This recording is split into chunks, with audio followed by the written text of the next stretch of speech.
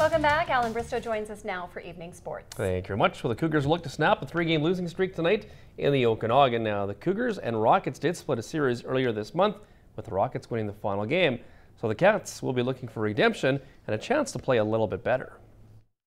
For sure, a little redemption there. I mean, we weren't too happy with the way that game went. Obviously, the first night, the Friday, I thought we were all right. Maybe didn't play our best game, but we came out victorious. And then the next night, they pretty well handed it to us, 7-5 loss. So, yeah, I mean, we want to go there and show them what we're all about, because I think last game we definitely didn't.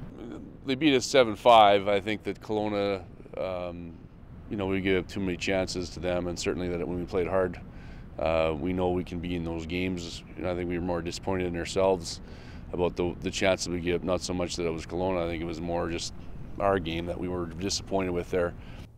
And catch all the action tonight on 99.3 The Drive. Pre-game show coming up at 6:50. The opening face-off, 7:05.